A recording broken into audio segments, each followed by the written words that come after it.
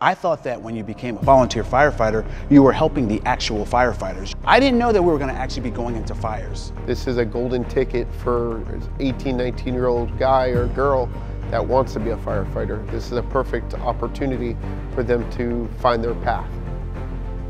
Plantation is a small department which works to our benefit because it's more like a family. You're responding to calls with people that you trust. It makes for very interesting days. You never know what you're going to be doing in 20 minutes. I could be watching a ball game, and then I could be out on the turnpike fighting a vehicle fire.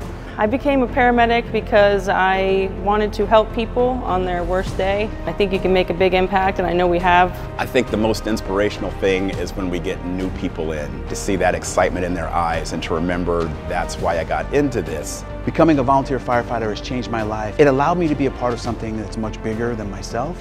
Being able to be there for people when they're going through one of the toughest things in their life and being able to be supportive for them. Come and meet us, talk to us, see the types of things that we do.